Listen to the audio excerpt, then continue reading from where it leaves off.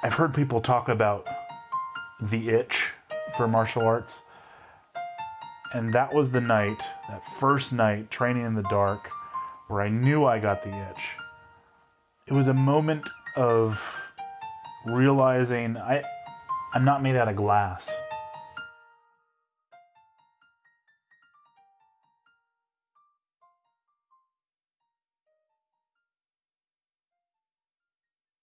It's time for another great episode of Martial Arts Radio, the show that brings you amazing stories from the world's best martial artists. Today, we're talking to Mr. Daniel Hartz as we bring you episode 132. At Whistlekick, we make the world's best sparring gear, and here on Martial Arts Radio, we bring you the web's best podcast on the traditional martial arts, twice a week. Welcome, my name is Jeremy Lesniak, and I'm the host and founder of Whistlekick Sparring Gear and Apparel. Thank you to the returning listeners, and welcome to those of you checking us out for the first time. Today, we're featuring our No Sweat t-shirts. They're great, lightweight polyester t-shirts that work really well under your uniform and really just around the house or at the gym. They're super lightweight, have our really, at this point, kind of famous slogan, never settle on the back, and they're available in a variety of colors over at whistlekick.com. If you want the show notes, including links to everything we talk about today with Mr. Hartz, you can find those at whistlekickmartialartsradio.com. If you're not on the newsletter list, why not? We send out exclusive content, and it's the only place to find out about upcoming guests for the show. As a thank you for joining, we'll send you our top 10 tips for martial artists in an exclusive podcast episode.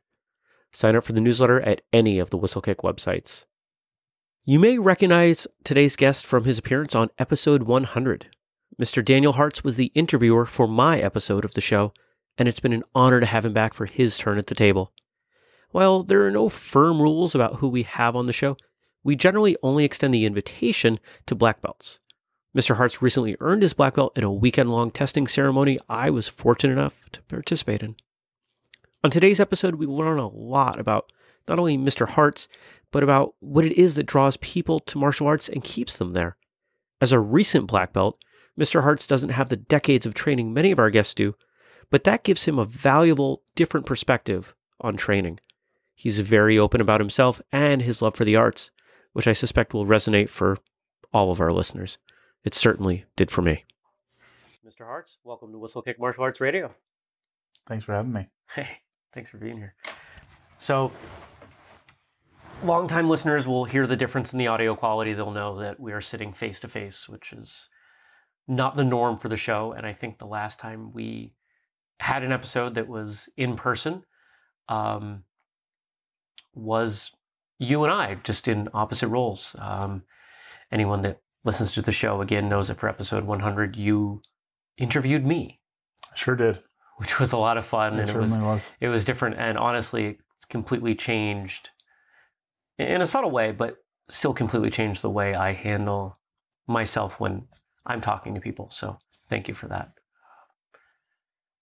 But I know you've listened to the show, and of course, you not too long ago had the distinction of earning your black belt. I did. That was a wild weekend. It was a wild weekend, and I was honored to be there for part of it. So you're the first person that's kind of been waiting in the wings. There's this sort of unofficial rule for the show that we don't interview someone that's not a black belt. And I say unofficial just because that's how it's worked out. And I knew that you would be testing, and I assumed passing your test soon, so we just kind of held off. So here we are. So I'm pumped that we get to do this. This is also the first interview to happen in my home. So all kinds of firsts going on here.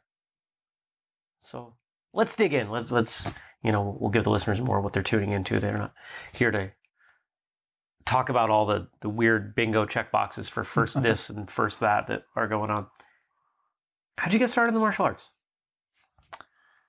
So it was about 10 years ago. And you and I were talking a little informally before about how I took some time off from college and I played in a band. I toured around for a while. And I had a great time doing that. Learned a lot about myself. I was studying music in school, and so I was like, maybe I just need to do this. Maybe I don't need to do the school thing. Took some time, ended up going back to school. When I went back to school, I reintroduced myself to a man who has been on your show before, Sensei Earl Smith.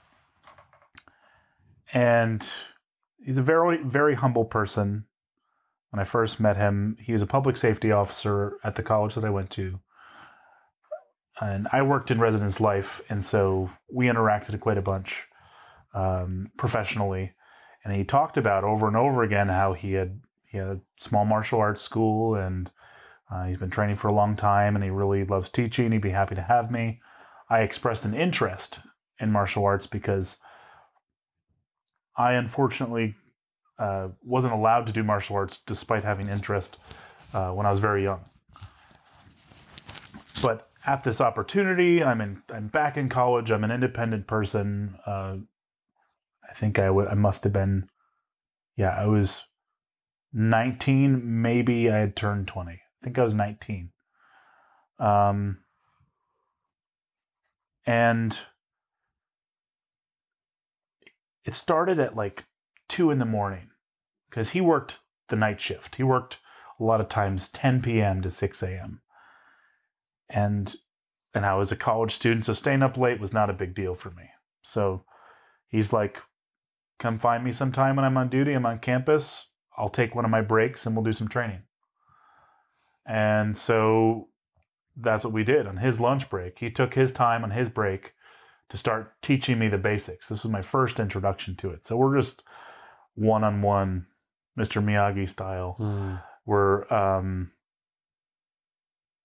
in the middle of the dark, a little bit of light from like a walkway light, but in the dark. So we're learning by feel, or I'm learning by feel, and he's teaching me techniques that my body's moving in ways I've never moved before, and feeling and in some cases, some pain I'd never felt before. And I've heard people talk about the itch for martial arts. And that was the night, that first night training in the dark, where I knew I got the itch. It was a moment of realizing I'm not made out of glass. There's a culture now of helicopter parents and hypersensitivity to protecting oneself. And the discipline that I study, there's a lot of pain, but it's not long term. Yeah. It's temporary. And then when I got that taste of it, like, it can hurt and it goes away. It can hurt and it goes away. And learning about my own body, at the time my balance wasn't so good, coordination wasn't so good. I'm very tall. I grew very fast. It made so many sense in different ways that this was the right thing for me to do. This was the right physical activity for me. And it was engaging different parts of my mind and my body at the same time. And then there was a summer, all of our black belt candidates, or brown belts, they will test at a camp where they're typically multi-day camps where the candidate is not just tested for what they know, but they're tested for perseverance. And I'm there showing up as a white belt. This is the first time I've ever actually put on a belt. Somebody had bought a uniform and it came with an extra belt. The belt, I think, was too small. So I show up, I got gym shorts on and a t-shirt and a white belt. Everybody else is in uniforms. I feel the odd one out, but I'm all lined up. I'm at the end of the line, but I'm all lined up with all these other martial artists. There must have been probably 14 of us there. And then a bunch of black belts in the front, and a couple of brown belt candidates that were running the class. And it's a really hot summer day, and we're doing moves that I hadn't done before, because this is a formal class. This isn't just training one-on-one out in the dark. This is class now.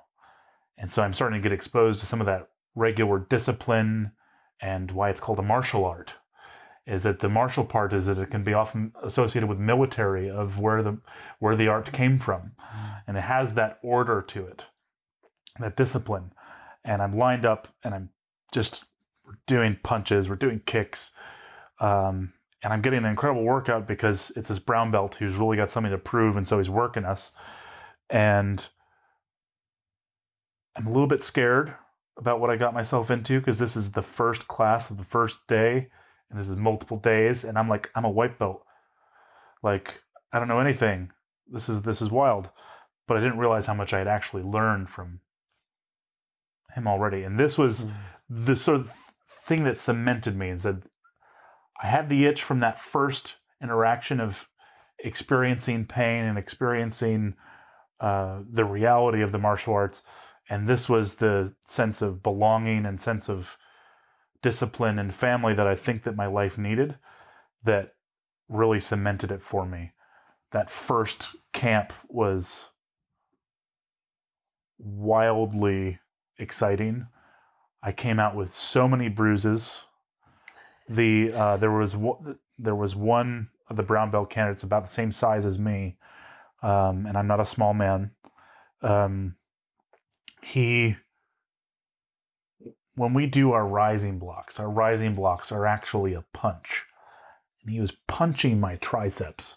The idea is that you get up under their arm when they try to come down on you with a high strike. And he was just trying to prove and trying to demonstrate this technique for me, I guess. But I'm a white belt. He's a brown belt. We're like at opposite ends of the spectrum for the Q ranks. And he's just nailing me over and over again. And I'm like, this sucks, but it works. This is really cool stuff. That's how I got started, by being beat up a little bit. There's some fun stuff in there, obviously the symbolism of, kind of that old school throwback of you having to seek out your teacher in the middle of the night and training in the almost dark. I mean, that's a great visual. And I'm guessing the listeners can appreciate that and see that in the same way that I am now. But I'm wondering about that weekend, that camp weekend, because you go in and you admitted that you're feeling a bit uncomfortable, out of place. You're dressed differently. You're wearing a belt that even then you probably knew was too small. Yeah, it only went around once. Okay. Like, they're supposed to go around twice. Right. It only went around once, and I was able to knot it. You don't really know what's going on. You don't know the people that are there. I mean, there's probably even more that's foreign to you on that day than most people when they start their first class. Because this isn't even a class setting that's conducive to someone's first day. So it feels like there's an opportunity there for someone to really get pushed away from the martial arts, and yet you were pulled in from that experience. Was it the experience? Do you think you had this really strong predisposition? You said earlier that you had always been interested in martial arts.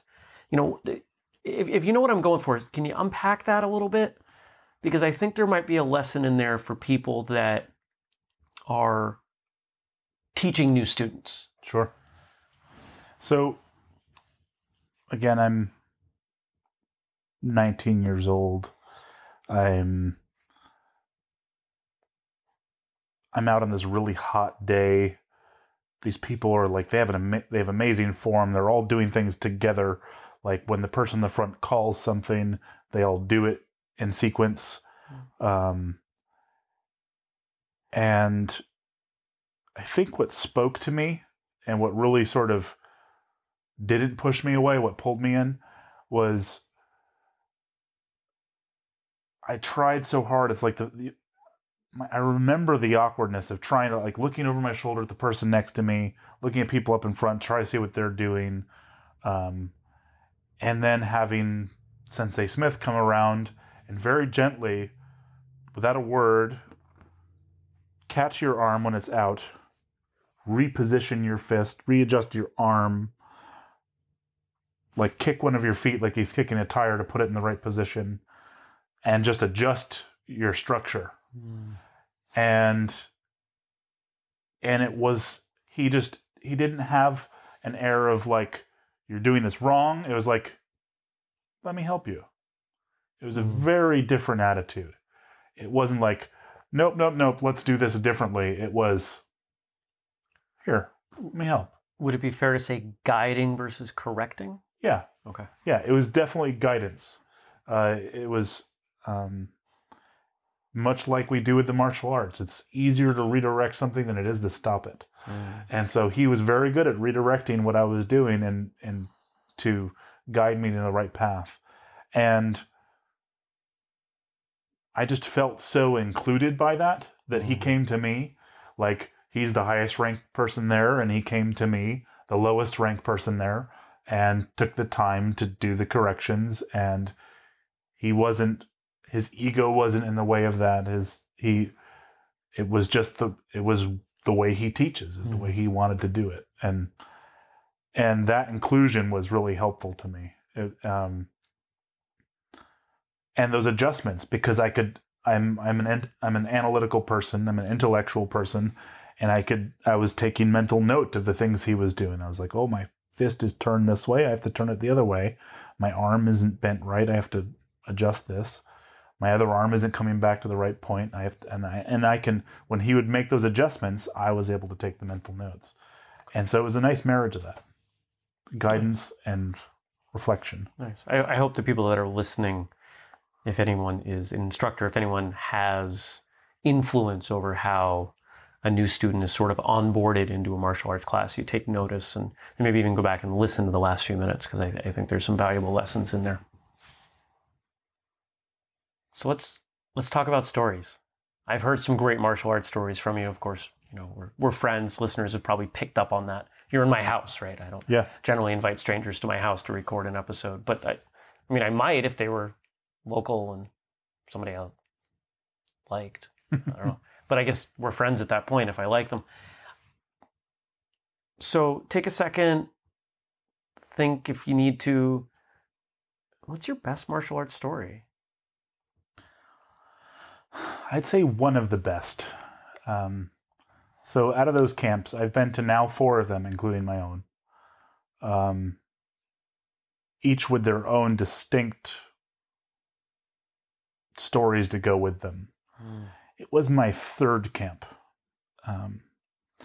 So the first camp, when I was a white belt, I actually got a heat stroke. It was so hot, so bad. Second one, I got a kidney stone. Thankfully, it was at the end of camp, so I didn't miss out on anything. We were having this big barbecue. I got a kidney stone right after the barbecue. It was terrible. Did you pass it there? I did that night. Yeah, it was terrible. There's nothing you can do for a kidney stone, but let it do its thing. But the 3rd camp. So the 3rd camp, I must have been a purple belt, maybe a blue belt, which is the first of our high ranks. I know every system has their own colored belts and they're in different places, but for us that's 5th Q, 5th Q or 6th Q. I was right about there. It's about halfway through our ranking system. And there was this day that we were pushing so hard. It was the last full day of camp. And that morning I'm in my tent and I remember trying to sit up and I couldn't, because we had done so much grappling and so many sit-ups that my abs were it was just painful to try and sit up. It was painful. And so I'm like, okay, how am I going to do this? I got to get in my tent. We got class in half an hour. I got to get up and limber up a little bit before this happens. So I roll over onto my side in my tent, throw off my sleeping bag and try to push myself up. And I get out of bed slowly, lumber out of my tent, see other people doing the same thing, including the brown belt candidates, which have been worked really hard. And we're we're all coming out of our tents and we go to class and somehow we get through it. Like before, like half hour ago, I'm unable to sit up, but now we're in class. We're doing our basics and we're going to do more sit-ups and more push-ups. It's brutal. We end up doing it. It hurts. We go through, we train for another 5 or 6 hours. We have another class after that around noon, 1 o'clock. We have another class. And in between that second and third class, so we usually have 3 full classes a day, and there's training all the time between the classes, the formal classes.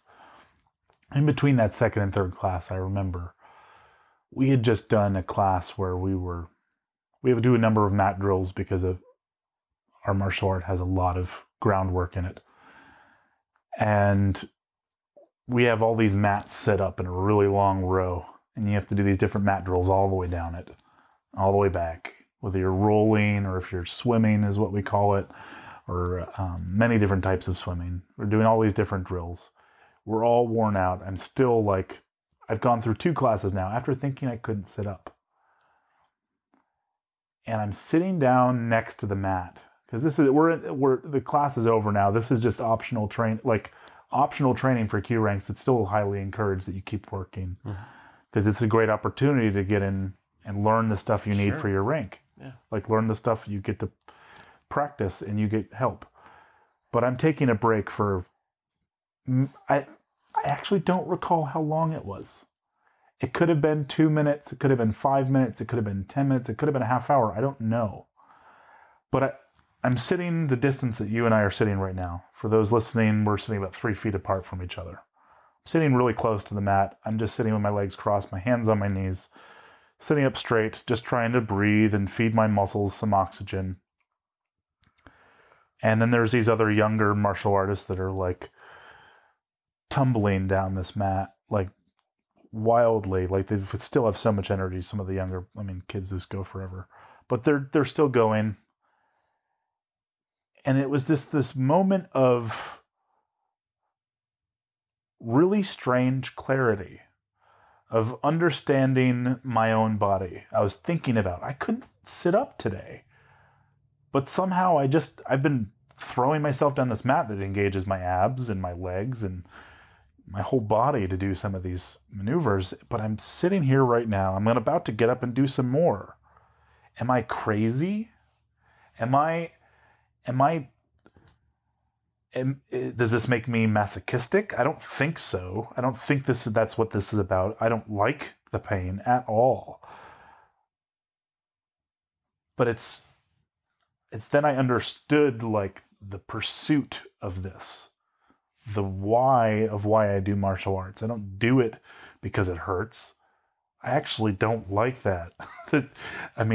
We were doing some wrist locks earlier today. They don't feel good. I don't like that. But I like the knowledge. I like expanding my brain and understanding what I know about my own body and what I am capable of. When my mind says, no, you don't get to sit down. It's time for your rest is over now. You have to get back on the mat. And I haven't done anything else besides martial arts that has made me have to make that decision. Nothing else has put my mind and body in that situation where I have to choose, no, you have to get up. You have to keep going. And that was self-imposed. Again, this is optional time. We're not in class right now. But this is my time to learn because I like that knowledge. I want to learn more. This is my time to take advantage of that. And so that self-motivation, that self-guidance was not something it wasn't a tool, a skill set that I was taught by a teacher or a parent or a sibling or anybody else in my life. That was self-discovered in a moment of rest between kicking my own butt. It's pretty powerful, and it's an experience that I don't know a lot of people even a lot of martial artists that stumble on that realization of their own accord. I think for a lot of us, it's almost forced upon us. I mean, the closest thing I have to that story involves my black belt test. And I know plenty of other people that had that epiphany at their black belt test. So for you to realize it out of choice and out of, and earlier in your martial arts career, I think says a lot about who you are as a person. And I'm going to guess if we can, look back 20 years from now, it'll say a lot about your martial arts path. Some would say that earning your black belt is really the first significant step. So if we think of it this way, you've got so much ahead of you in terms of years and knowledge and practice and whatnot that I'm guessing that realization is going to serve you pretty well. And it's interesting too, because that's not something I'll ever bring up really in class. As an instructor, I taught for a while at dealer.com. One of our students from there that is attending our school now in Winooski. And I would never think to teach that in a class. Maybe it's because it's the way I learned it organically, but it doesn't feel like something you can really teach. You can sort of try to display it and model it. And that's probably the closest you can get to it, but it's definitely one of those things that somebody has to turn that key in your head. Someone can't do it for you. You have to do it yourself. Yeah. You have to turn that key. I agree. So let's talk about stuff that's not martial arts for a second. Okay. Other than work and training, which is about 95% of my life, what do you do when you're not doing martial arts, when you're not at work? Do you have other hobbies or interests? I am interested in so many things. So I really, really enjoy travel, especially with my wife. My wife and I have been on a couple of trips now together abroad that have been really great. We've done a number of smaller trips. We've done road trips around our own country. I love travel. I love experiencing cultures very different from my own and experiencing their foods, experiencing their different folkways and mores, experiencing everything I can just to understand humanity better. That's really exciting to me. I'm also into lots of really nerdy things. I'm really into video games. I'm into tabletop role-playing games like Dungeons and Dragons. I'm also, I'm in a community of people that do live action role play, which is sort of a great marriage of tabletop role playing with martial arts and improvisational acting. It's really a really fun environment with lots of people that care about having good quality, safe fun, and there's a good amount of hitting each other with padded weapons. That's a lot of fun too. But it's a really creative environment that is both intellectual and physical, and you're out in the woods for a weekend. And I think that's good for anybody. I've always said to people who want to try it, I said at the very least, you're going to be out in the woods for a weekend, and that's good for everyone. I think the woods is just where humans are meant to be, and it's one of my favorite places to be. I just instantly feel calmer out there. I also like disc golf, another thing in the woods. My wife and I both play disc golf in various courses around here. It's just a walk in the woods with an objective. Yeah. And it's, you're going to be out there for at least an hour, maybe hour and a half, depending on how bad you play. But it's a really great time, especially this time of year in the fall. It's really beautiful. I also love to cook. And I'm surprised I haven't said it already. I actually got my degree in music, my undergraduate degree in music. And I also have a master's, but my undergraduate degree was, I studied classical voice and jazz guitar. So I sing and I play guitar and a plethora of other instruments as well. And I write music. I used to play out a lot more. I think I mentioned earlier in the show I played in a band. That was a lot of fun. I actually played bass in that band. But now I pretty much just write songs for guitar, and I experiment a little bit with electronic music. That's the longest list we've ever had in response to that question. Usually it's one of two things. It's I don't have time for anything else between my family, my friends, my job, and martial arts. Or it's I also like to do X. And I think we just got A through Z. Yeah. I got a comment at my black belt test that I won't give too much away, but my teacher said that I bring passion to all that I do. And I would say part of that passion is, I describe it more as nerd rage. and that if there's something that I really like, I will nerd rage out on it, and I will like not put it down until I've completed the thought or completed the like whatever it is, until I've like finished the taste of what I think I have in my mind. And unless I've made it real, then it's hard for me to put it down. I've done that a number of times. It seems like the common thread through arguably all of those things is a creative side. Yeah. You know, would you agree that you're a strongly creative person? My mother was a musician and a painter, and she was pretty much a single parent for me and my siblings growing up. And so we always had music in the house. She was a painter. She was always painting very beautiful work. And through that, she knew other artists. And so I would meet other musicians that would play. Like the first instrument I got was from a family friend who was also a musician, gave me an instrument, gave me a bass guitar at that time. And I've always appreciated anything creative, artisan crafts of any sorts, whether anything that's well made. I don't particularly appreciate anything that's handmade. There's still a scale of things that are good and things that are bad. Sure. There are chintzy things out there, but I appreciate so much artisanal work. My in-laws are glass blowers, and they make beautiful glass and art glass and architectural glass, and they live that creative life they have for 40 years, and it's very nurturing to me to be around those types of people that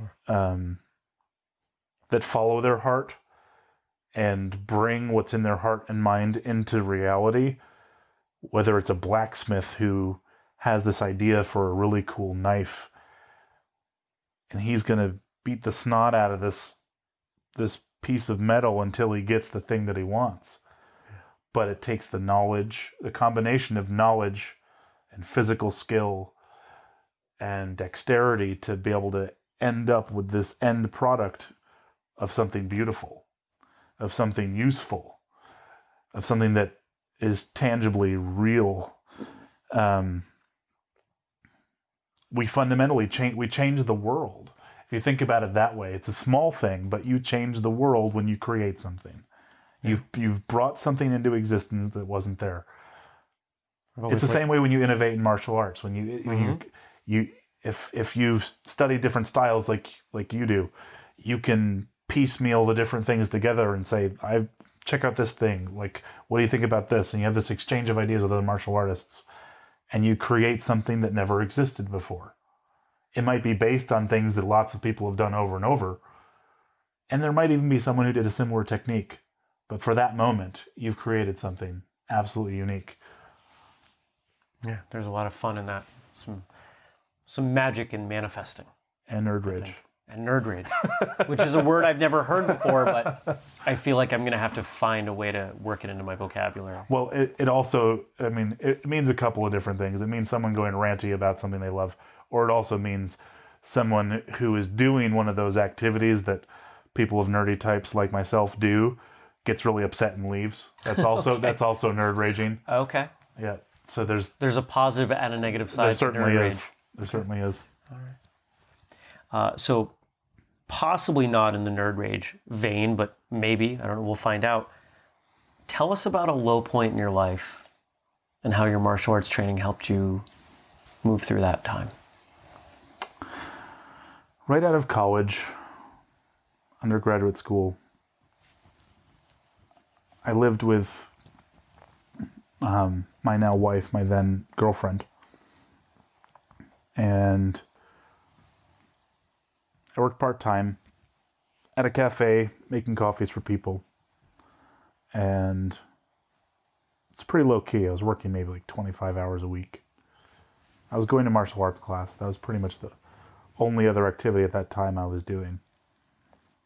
Besides some of my other hobbies, but like the only like scheduled activity was martial arts class and going to work, rinse and repeat. We moved after that to our first place together off of a college campus. We got our first apartment in Winooski, Vermont. Little tiny one bedroom, maybe 500 square feet. And I got my first job working retail, which was hard. It's getting underpaid and overworked. Very thankless job where strangers come in and yell at you. And they've got something going on in their lives that makes them feel like that's okay. And I'm still going to martial arts. Thankfully, the school that I went to was very affordable, very inexpensive to continue classes because they care more about you being there than about making money. And so I'm still able to go there working at Best Buy. We're scraping by, but my girlfriend knows this is important to me, so it's an okay expense to come out of our household. Like, we're trying to pay for this apartment, both fresh out of school. And there were times like when you're starting off and struggling and trying to get on your feet where you're just quite literally like struggling to get up to go to work today, because I'm telling myself like all these colleges make all these promises. After you get your degree, you'll be able to get an amazing job, whatever. They make all these promises that are really unrealistic. And you're sort of wrapping your head around, this is the real world. This is like the term that so many people have used prior to you getting to this point. Like, well, in the real world, this thing happens, this thing doesn't happen. And it was a moment where I realized it's me and it's her, and we got to make this work. And while this is a job I have right now, I'm not going to go to this job and realize that people are going to yell at me first, because some people go in there on a mission. They just want to go in and they want to vent at someone they don't know in retail. That just happens. But I decided that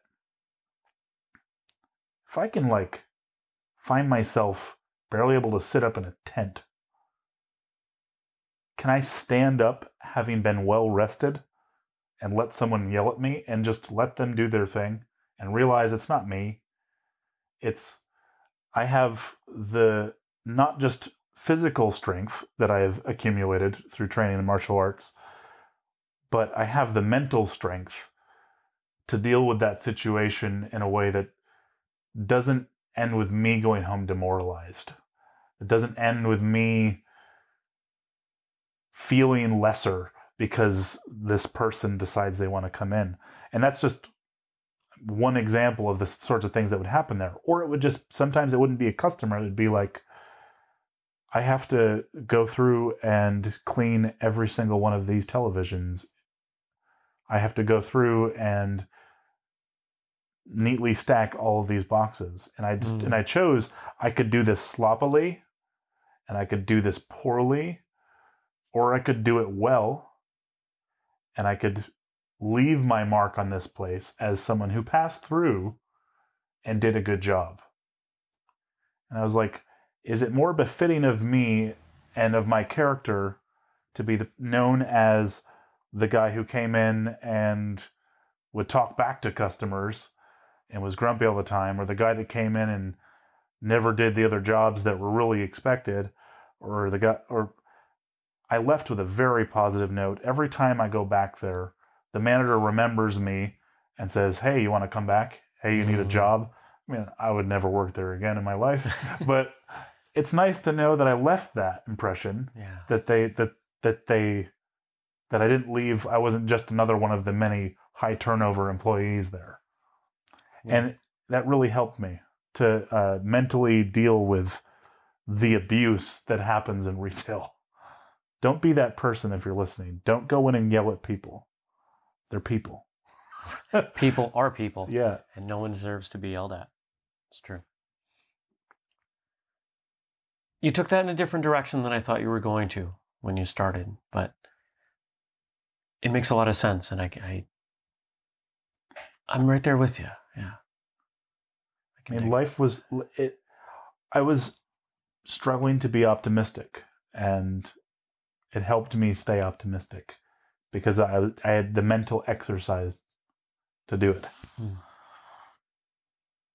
Over the time that we've been friends, we've talked about quite a few people that you've had the chance to train with, and so we'll take Sensei Smith out from this list, but who would you say has been the most influential person in your martial arts career?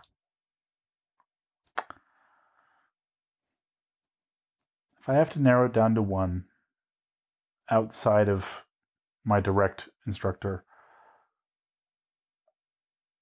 I'd say it was Senior Grandmaster Rick Alemany. And the first time I spoke to him on the telephone, and this is a person, if people aren't familiar with him, he's a student of great Grandmaster Ralph Castro. He is a 10th degree in Shaolin Kempo. He calls it Alemany Kempo now, but that's the style. Its roots are Shaolin Kempo.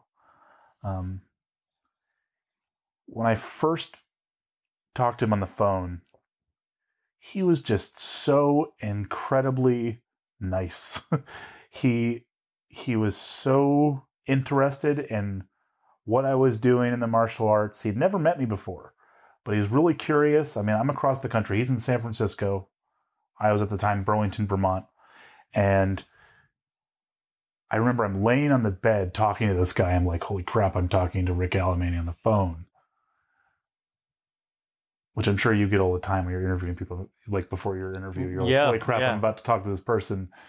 I'm feeling that for the first time, feeling a little starstruck because I know this guy's past. He's done huge tournament circuits, was a very successful tournament fighter. He went back later in his 50s after having been retired from tournaments, said, I'm going to go back and I'm going to beat everyone. And he went back and he beat everyone. And he ended up taking a huge title. I don't remember the name of that tournament, but he went back and did a circuit and beat everyone in his age group. But I remember talking to him, and he had such immense humility, which is an oxymoron, but it was amazing. He's had such immense humility, and he still does. And the reason I was calling him was because I was like, my teachers talk to you a lot. I'd really like to set up a trip to come out and train with you. I think it'd be really awesome. And he's like, sounds awesome. I've got a couple of students that have schools that'd be pretty accessible. You get out here to San Francisco, we'll set up a time and we'll train. So we get out there. San Francisco's beautiful, by the way. And me and my teacher, we have to teach a little bit to him, share some of our knowledge, and then we're going to train and do some of his stuff. And my teacher and I are training outside of a family member's house, one of my wife's family's house. We're outside, out on their patio. We just like found some sticks on the ground, and we're doing some stick work with these sticks that we just picked up off the ground, and rehearsing what we're going to teach, preparing mentally to show our skill for this very respected, very great martial artist and great man. And we get to this amazing dojo that's probably been running for, my guess is it's got to be running for at least 40 years, maybe more than that. The floors are hardwood floors that are like a little bit, squeaky. They move around. They've had a lot of feet on them. They've had a lot of training in this room.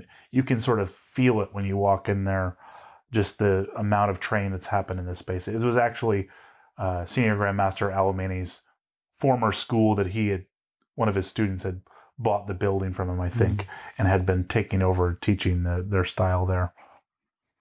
And it's just me, my teacher, Master Aaron Wynn from Maine, one of his top students, a friend who's another martial artist. I don't remember his title, but a gentleman from Miguel Jurna, I think is his name. He's from San Francisco Bay Area, I think, or not far from there. He came to film for us. He's also a very successful martial artist. So there's this wealth of knowledge there. And then Senior Grandmaster Alamani's there with one of his students who's a 6th degree. And then his other student, forget his title, but John Nash. A lot of names that I had heard a number of times before I got here. And so like there's some hype in my head too, but I'm like, part of me, the intellectual side's like, is this going to live up to the hype? Is this like, is this real? Is this really happening? Like, it's so many things going through my head. And so I'm going to train with this guy, and he's hobbling around a little bit. He's got both of his hips replaced at this point, which seems to happen a lot in martial arts, joint replacements. But he's like hobbling around, and he blew my mind. Not only for his knowledge, he knows his system inside and out. He's a 10th degree. He knows the system fluently. But when we learned the kata there, we learned it through bunkai. And his school, when you do bunkai... What's bunkai, for people that might not know that term? So bunkai is when you take a pattern or a form and you have attackers and you apply it against attackers. I think it literally means practical application, or something very close to that translation. And the way that they do it at their school, they do it 2 different ways. You have a line of attackers, and you fend off each of them throwing different types of attacks. Or you do it to 4 winds, meaning to 4 cardinal directions. We did both there. Mainly we did the line style. But I remember I got almost a sense of conditioned fear of Senior Grandmaster Alamani, because I knew that when I would get to him in the line and he was either attacking me or he was the one doing it and doing a technique to me, he was so precise and he hit hard. He must have been 70, maybe 73, 74. I don't know how. I think he's 79 now. I have to double check that. But he's not a young man. He's a very experienced man. And he's doing this on each of us. Very different body types. I'm 6'4", almost 300 pounds. Another guy in the line is probably 5'4". Another guy is 5'6". Another guy is 5'8". I'm just guesstimating here. All different body types. And every single one of us he was so sharp, so fast, that this was, to me, like, he didn't mean to. He's so humble. He's so happy. He's like, this guy floats back and forth from San Francisco to Hawaii, like really beautiful places. He's a very relaxed guy. But I was like, man, I do not want to take another one of those knife hands to the inside of my elbow. Like, I really don't want that. But we're training for another 2 hours, so I'm going to keep taking it. But we trained for 5 hours with him. Wow. And he kept going. Like, this guy, totally inspiring to be in his 70s, going totally like Master Yoda on me is totally what it was. Because he'd go from hobbling to like moving. And when he would move, he would hit you. And I learned so much about that. Like, that every body is different. You might learn a technique and you might do it against the air. But unless you practice against different body types, it doesn't always work the same way on every person. You're going to have to learn to improvise and be creative in order to make it work against that body type. If you always have the same training partner in class, you're going to know how to work on someone that size and with the muscles in those places, or the different tissues built up in different places. You're not going to really round out your education. And he was sort of exemplified that. And it was another moment of clarity for me in understanding what this is all about. It's about understanding. It's about knowing our bodies in a way that other activities don't really provide you. Yeah. On a bicycle, you're not going to learn how another person rides a bike. Like, if someone else is punching at me, I'm going to have to learn how they punch to defend against their punch. That's a great point. Probably a more long-winded answer, but it was really a wild experience to train with him. You listen to the show. You know I love tangents. No worries. Yeah. If you could train with anybody that you haven't, who would that be? See, I thought about this question so much. And it's actually, I think I'd probably train with a celebrity martial artist, only because I think that he would show me things wildly different from what I do. And he also has an amazing physique. But Donnie Yen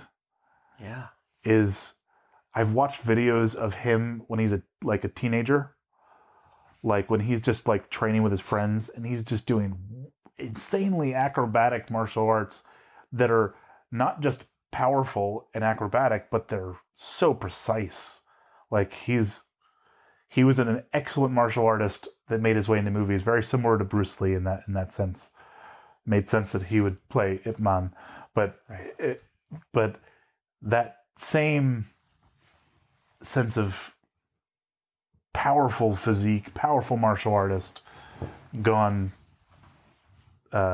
movie star.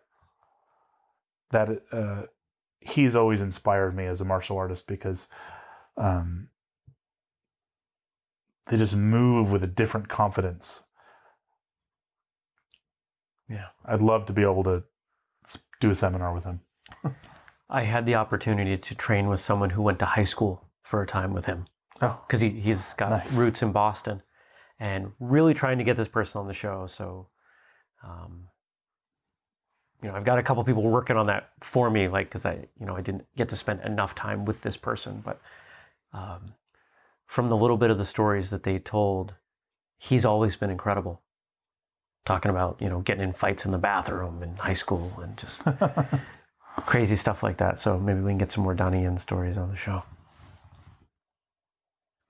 Do you have a favorite martial arts movie? So I'd say that my favorite is probably Fearless with Jet Li. Jet Li is another one of my one of my favorite martial arts actors. And he's done a plethora of movies. But that one in particular, I think it may have been maybe the second or third movie I'd seen with him. Okay. And it sort of showed a dynamic range of what he could do as an actor as well as what he could do as a martial artist. And it was a nice blend between fun and drama. Yeah, there's something special about a martial arts movie that has a plot. Right. Because a lot of them do not. And of course, you can always appreciate a collection of fight scenes, but when you start to care about the characters, there's a little bit more value in it.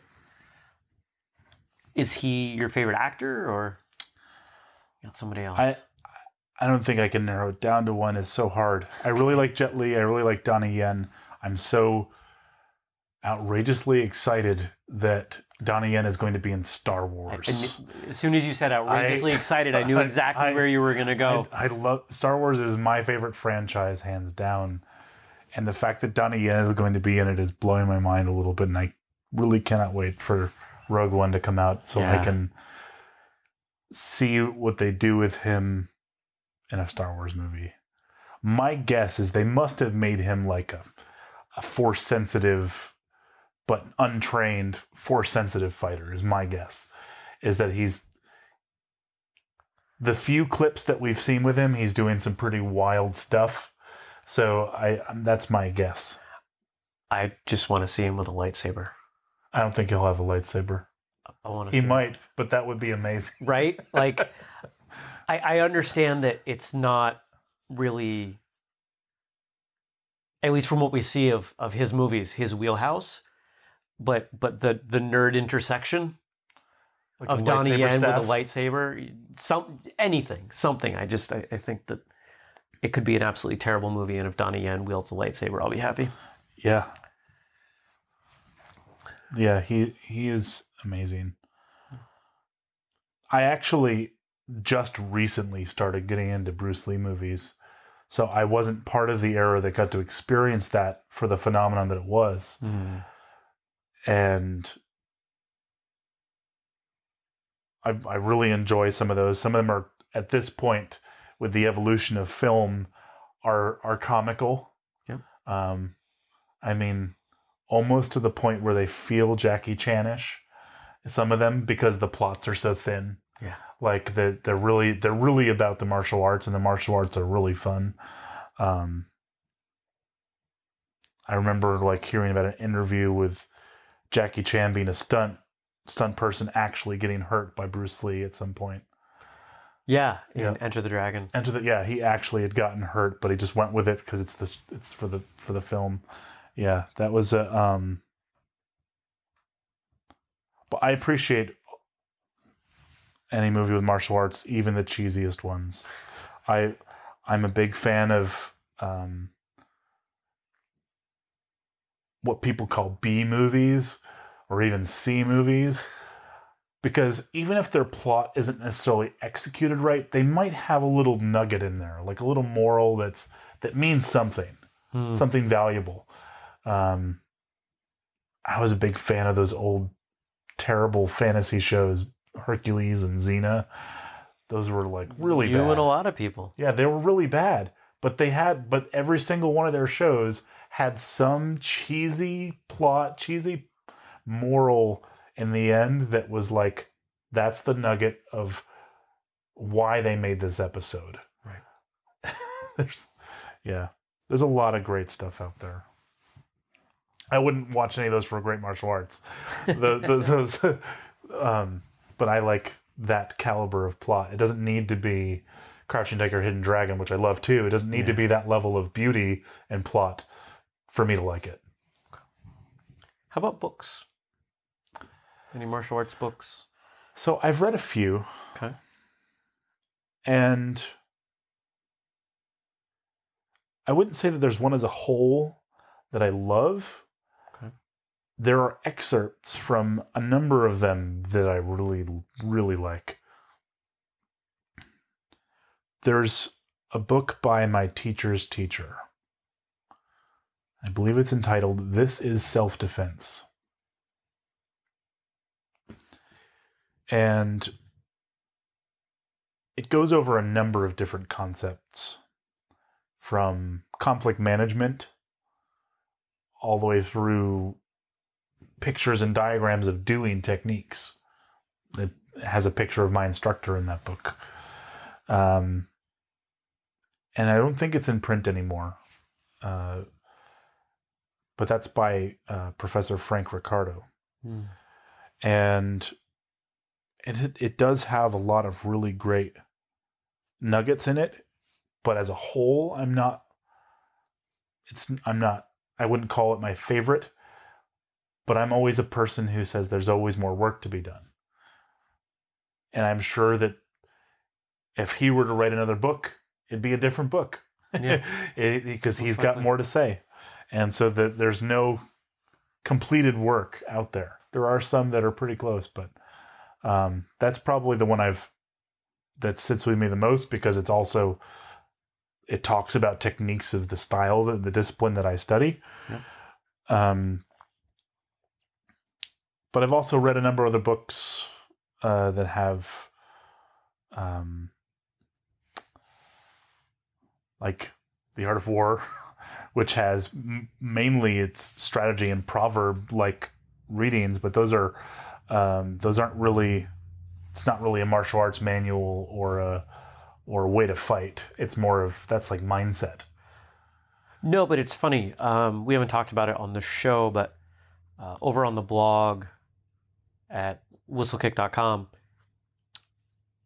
I went back through the first 120, 115 episodes and took all the favorite actors, favorite movies, favorite books, and those are rolling out as ranked pieces. And in the book one, Art of War was top 10, I think top 5, even though you're right, it's not a martial arts book. Right. It's written by a martial strategist and military general, which has similar principles in the end. Another book that the name escapes me that we'll definitely be able to get you for the show notes, is a book by James Maitosi that's out of print. And that one... Was that the one, What is Self-Defense? That might be it. What is Self-Defense? Yeah. I bet that's the title. Listeners, I'm not just clairvoyant at Mr. Hart's test. I had the opportunity to look at these books that his instructor had. They are. That one is definitely out of print, and it's one of a stack that my teacher likes to carry around with him. And that one was a gift to him. You might be able to find it from a couple of used booksellers for a really good price. Might be like $280. Yeah. But more than likely, it's going to be $300 or more to try and find that book. But it's a really sought after book among a certain generation of martial artists. Low production book from a legendary martial artist. We'll be doing a profile episode on Maitosi at some point. But there's a lot of really great content in that book that you can literally do the equivalent of spinning a globe and putting your finger down. You can flip through that book and stop at a page and find something good in it. You don't have to have the full context. You'll find something good in it. It's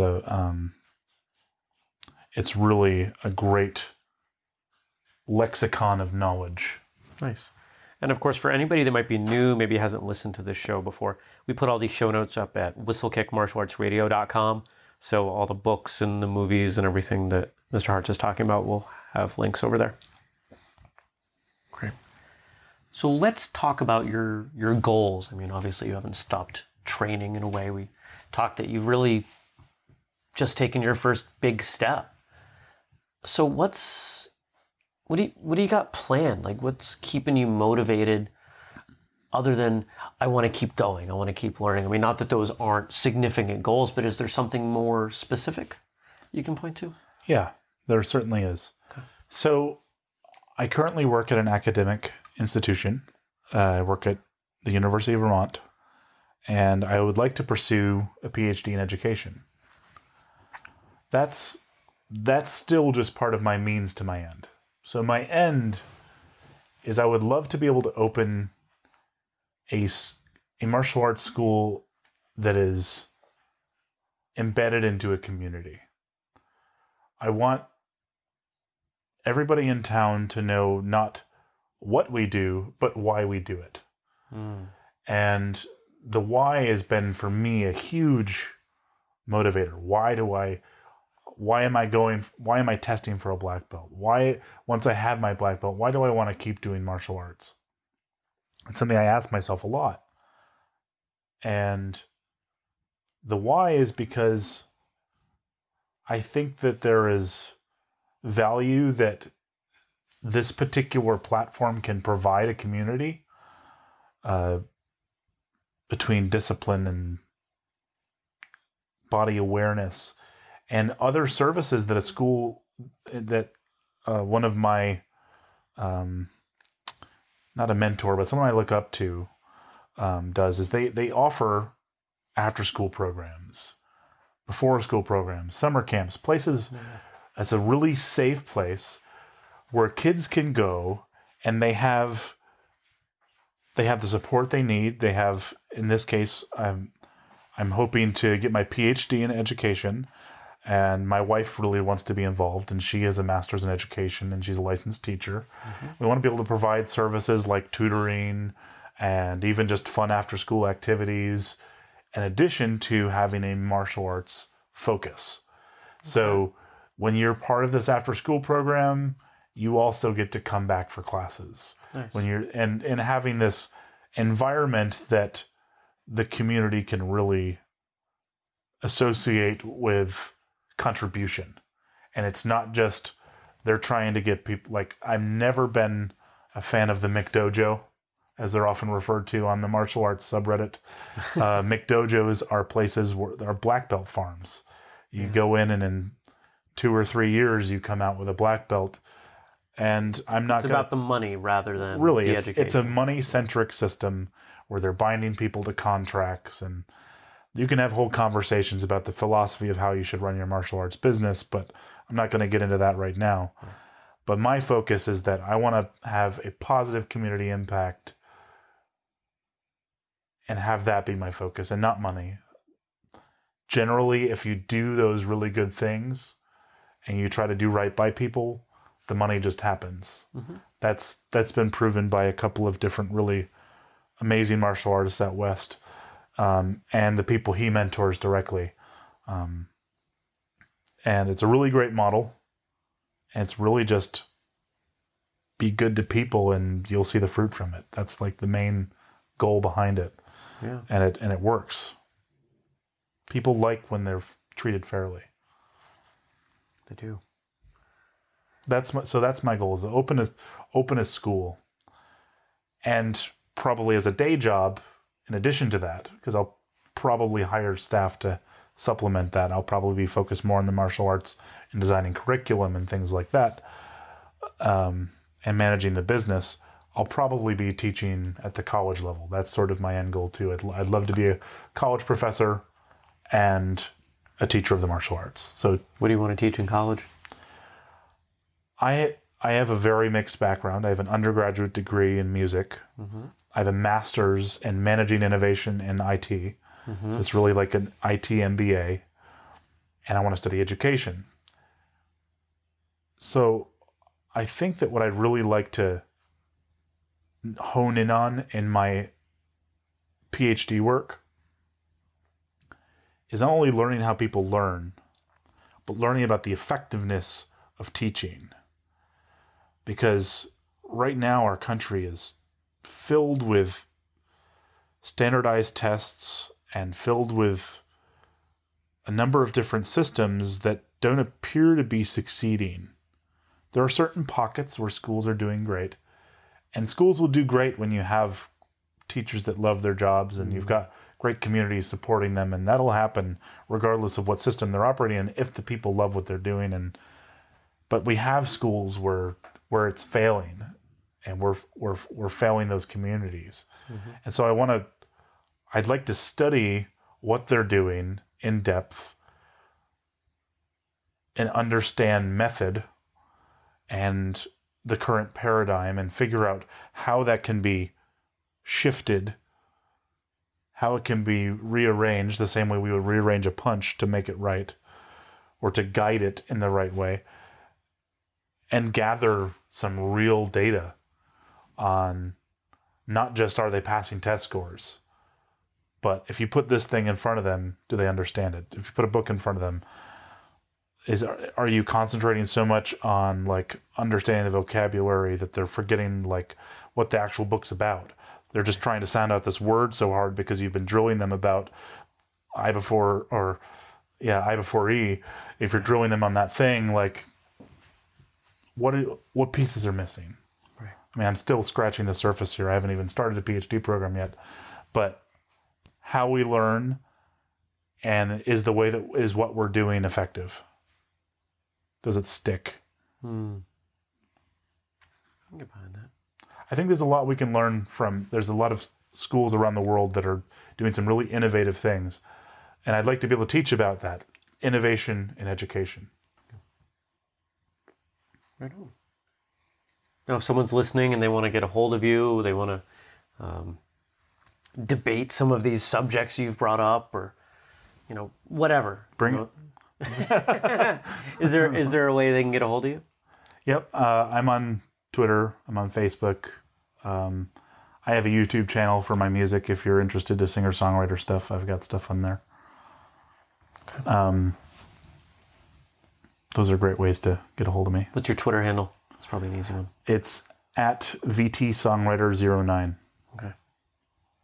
And of course, we'll have all the social media links over in the show notes too. Sure thing. So, any parting advice for people listening?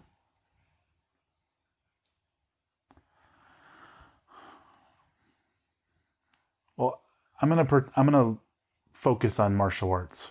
Okay. And I would say, if you love it, don't let anyone stop you from it. If you have a conflict with a teacher or a conflict with a student, there's something that might be preventing you from continuing your education. Find a way to work past that. Try to find another school, try to find a way to work around that conflict, to resolve the conflict. That's the ideal situation, is if you can confront that situation and in an appropriate way, that you are able to continue your education. I've seen a number of people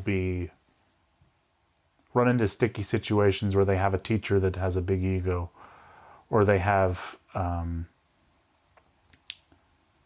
money-centric school, or they have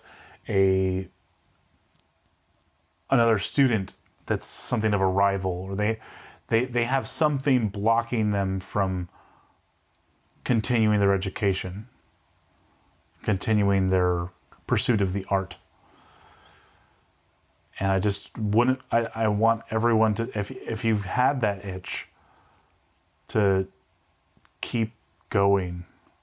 Find a way to keep going. Don't stop. Most people that have spent time in the martial arts have developed a number of friendships from their training. While I've made numerous friends from the schools I've trained at and visited, I have to say that Mr. Hartz has become one of the friendships I most value. I think this episode did a good job of showcasing who he is, and I'm lucky to know him. Thank you, Mr. Hartz, for your time. Over at whistlekickmartialartsradio.com, you can find the show notes, including links, the book titles we talked about today, and a whole bunch more. There's also a place to sign up for that newsletter, hint, hint. You can follow us on social media, Facebook, Twitter, Pinterest, YouTube, and Instagram. The username is Whistlekick. If you want to know what's going on behind the scenes of the show, check out our sort of secret Facebook group, Whistlekick Martial Arts Radio, Behind the Scenes. Quite a few of you have been joining that group, and we appreciate your contributions to the discussions. We're always open to new guests for the show, so if you want to throw your hat in the ring, or perhaps your instructor, or you have a recommendation for someone else, head on over to the website, whistlekickmartialartsradio.com, and fill out the form there. If you have feedback, we love that too. Go ahead, fill out that form on the website. If you like the show, make sure you're subscribing, And, we're always asking for those reviews because they help push us up in the rankings. And, really, what's this about? We're trying to spread the message to as many people as possible. So those of you that leave reviews, we're probably going to send you a shirt. Remember the products you can find at whistlekick.com, like our No Sweat tees. If you're a school owner or team coach, remember wholesale.whistlekick.com. That's all for today. Until next time, train hard, smile, and have a great day.